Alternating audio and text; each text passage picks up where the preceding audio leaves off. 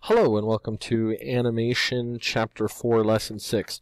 Now, in this particular example, there is enough different elements for the animation that I actually loaded the solution to give you an idea of what this thing would look like, both when you loaded it up, how you inserted things, how things look as it changes as we go along.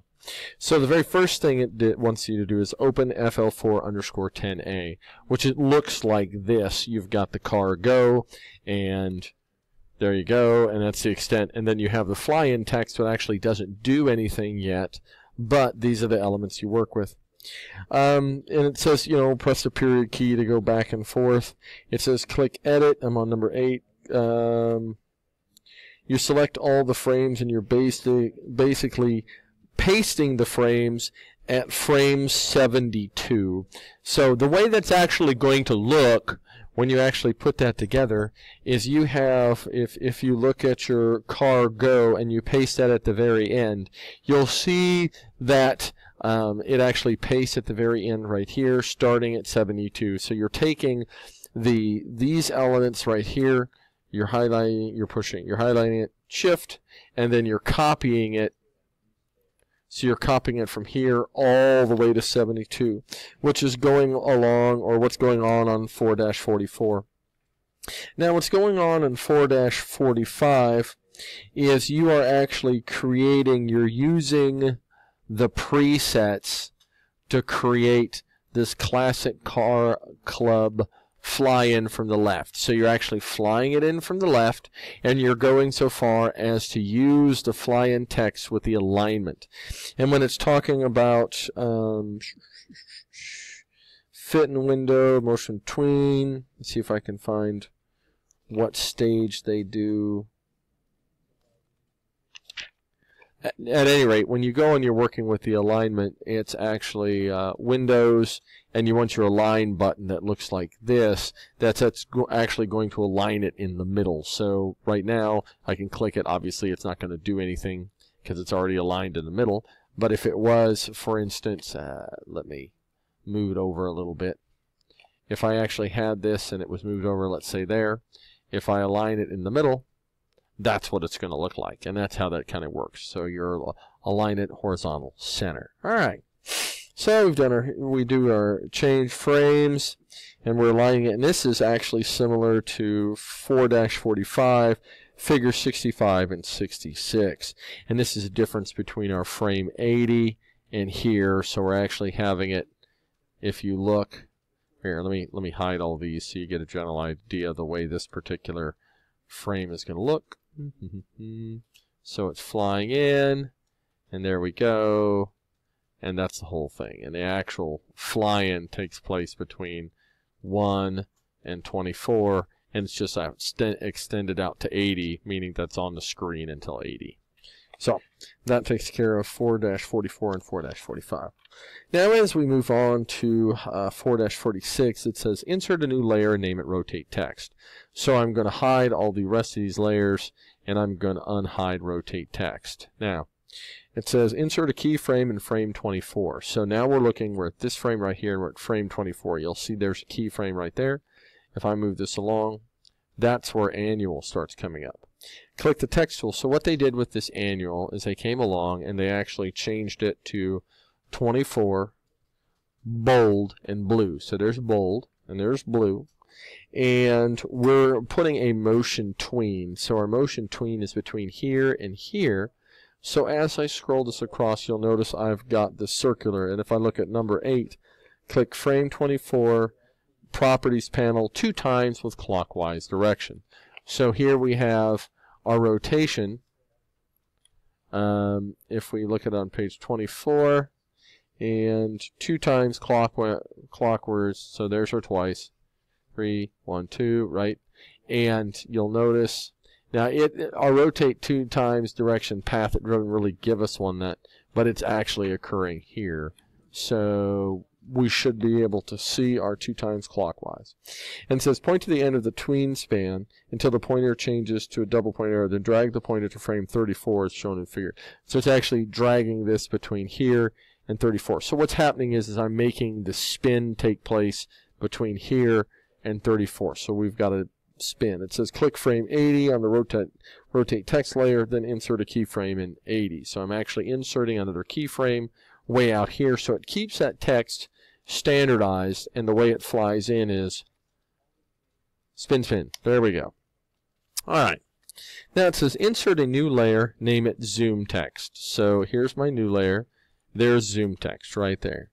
And I want to insert a keyframe on 44, which is right there.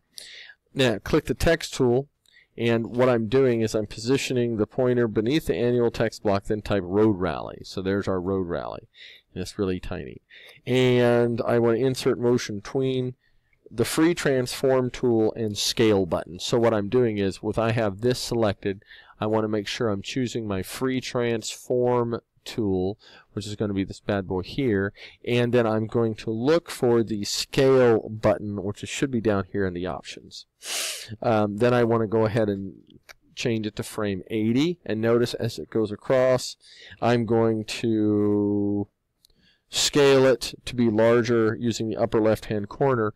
So I've got this thing now where this one appears. Oh, it's going to appear here and grow. So road rally's coming in from the distance and then growing. And then, and once again, you're doing this per item. The next one's going to be our continue. So I'm going to hide that one. I'm going to show our continue. Insert a keyframe in frame 72. So I'm going to go all the way back here. And I'm going to go to frame 72, which is right here.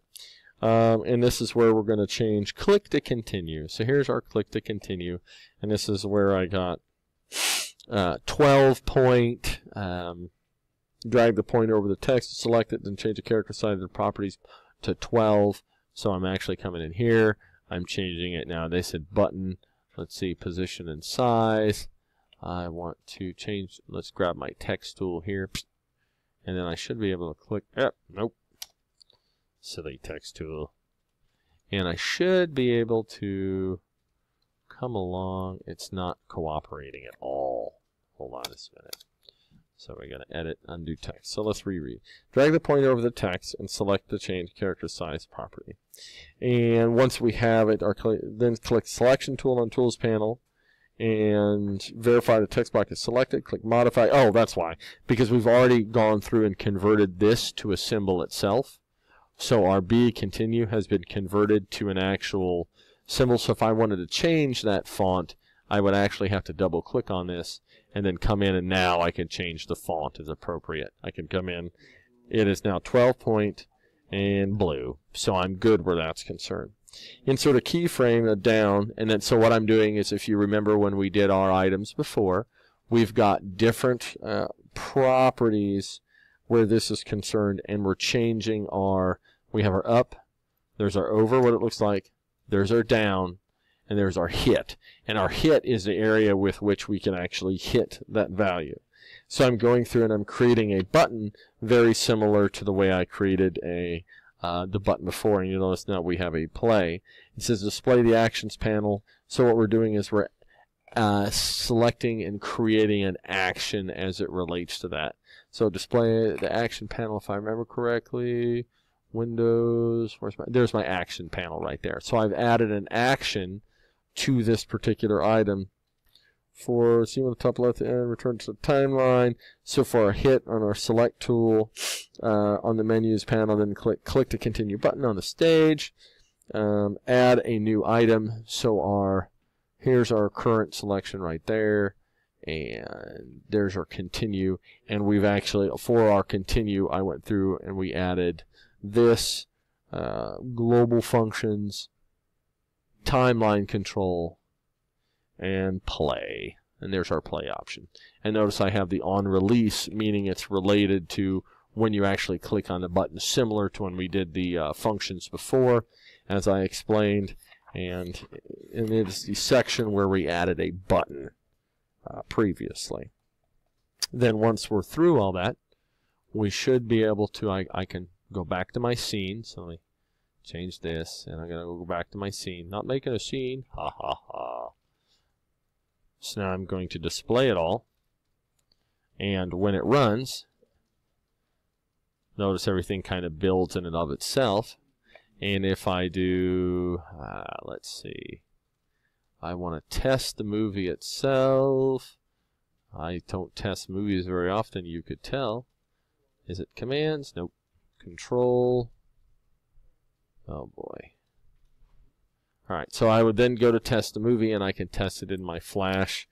Let's see, insert into there, keyframe, timeline, control, test movie. There we go, I always forget. Control, test movie in Flash Professional, Classic Car Club, Annual, Road Rally, boom, and it starts over.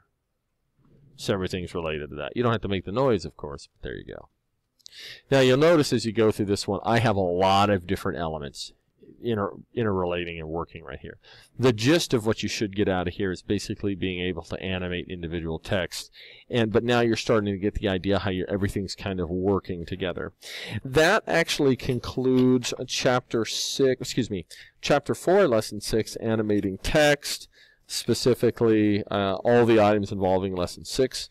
I hope this has been fairly educational, and this will now conclude with assignments on Flash 4-50, 4-52, and 4-53.